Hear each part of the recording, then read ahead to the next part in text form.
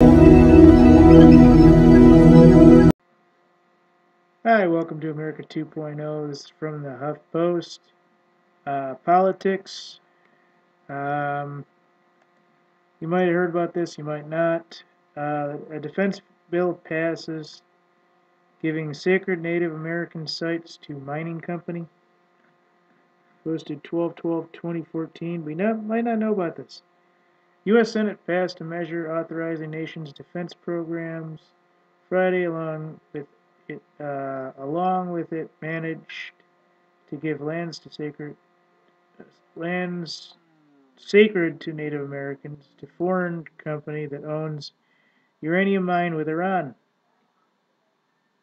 The $585 billion National Defense Authorization Act of 2015. So basically the $555 billion NDAA Act of 2015 is one of the must-pass pieces of legislation Congress moves every year. But like they did in attaching erroneous or extraneous riders, must-pass government funding bill, lawmakers use defense bill as vehicle to pass a massive public land package. Bill sailed through on 89-11. Alright, I won't read all this. This is kind of crap.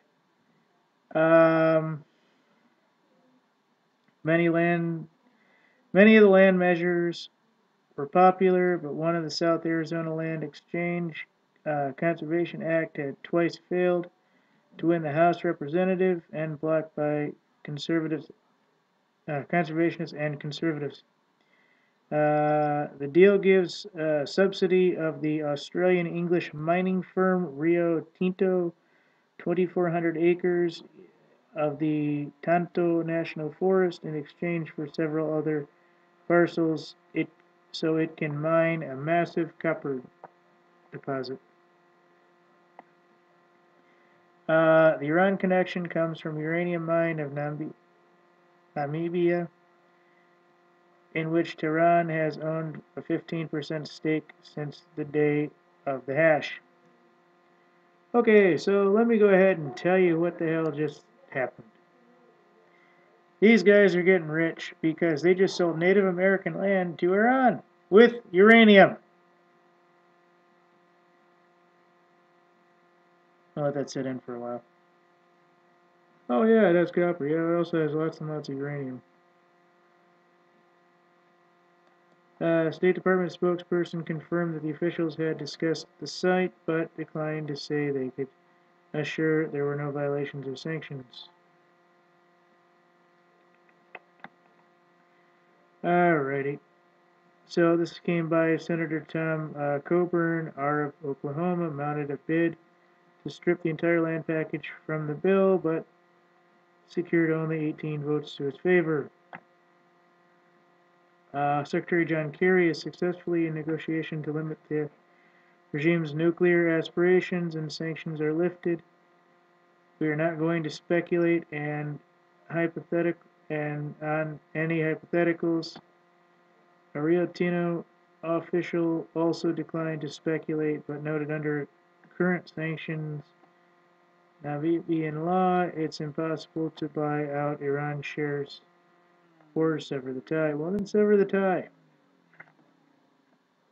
Native Americans, particularly the Apache tribe in the area, say digging a massive mine under their ancestral lands will destroy sacred ceremonial and burial grounds. Yeah, well, what do you think the nukes are going to do when they come here from Iran or hit Israel? The measures add into the NDAA largely thanks to the efforts of Senator John McCain, R of Arizona. Yeah, our prized American guy that came back a national hero, joined Congress, and is now killing the country more. What a guy. With fellow Arizona Republican Senator Jeff Flake, sees the project as an economic boon to create 3,700 more jobs over several decades. Yeah, well, I'm not going to read this. This is too long. I was hoping for a video. I was hoping for a video. Alright, so this is it, right, basically. They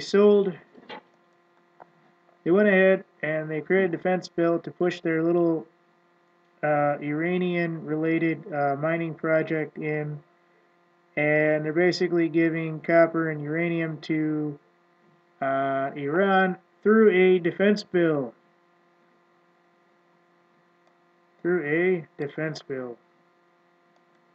It's an unfortunate situation that it didn't mention the number on the defense bill, and I didn't mention this before, but this is by Michael McAuliffe.